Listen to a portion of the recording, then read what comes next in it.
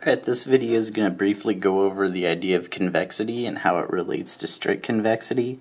The most important thing to remember when distinguishing between the two is that strict convexity implies that the second derivative, or f double prime of x, is greater than 0. If it's equal to 0, then that implies that the line can be straight or linear. There's no slope associated with it. So in layman's terms, a line with strict convexity, or a curve with strict convexity, is going to have a slope. So in this example here with this graph, only one of the lines is strictly convex, the one with the slope. These other two lines are simply convex, or linear. Now, with respect to microeconomics and utility theory, one of the ideas that's put forward is that if there's a point of tangency between a budget line and an indifference curve, then the indifference curve must be well-behaved, or we have well-behaved preferences, and that there's strict convexity going on.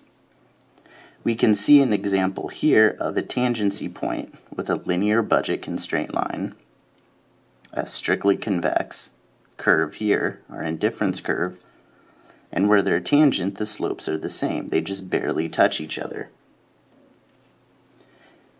If the indifference curve, say line D and C, isn't strictly convex, then it can be linear.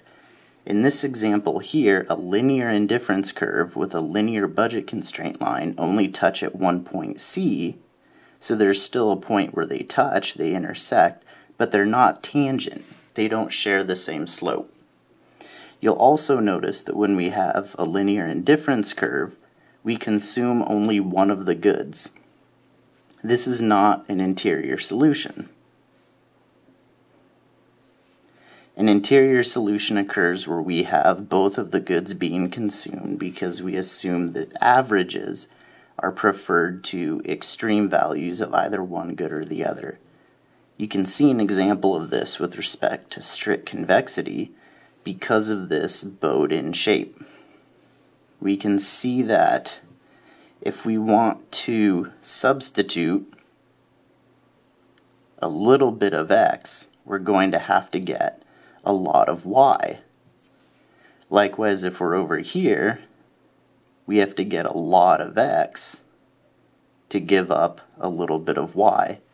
But when we're towards the middle and away from the extremes, the trade-off, or the marginal rate of substitution, is much less for both of the goods. So that's, in summary, a brief description of convexity versus strict convexity, how it relates to trade-offs, or the marginal rate of substitution, and how tangency points relate to budget constraints and indifference curves exhibiting these ideas.